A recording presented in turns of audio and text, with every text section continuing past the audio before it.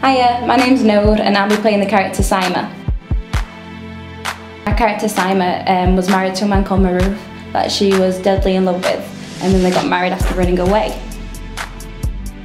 I would like to say she's a very confident and outgoing character. She's very westernised and yeah, she's pretty Yorkshire as well. And she's a sewer, she makes clothes, like Asian clothes and stuff like that.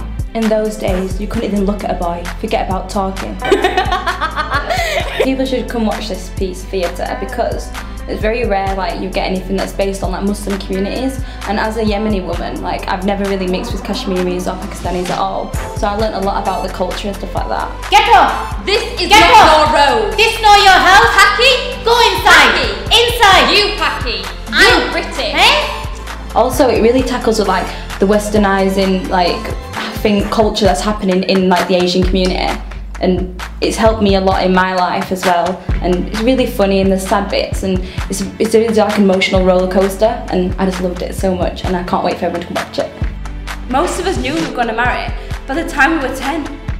I hope to see you all at the show. I'm looking forward to it. It's going to be a lot of fun. Bye!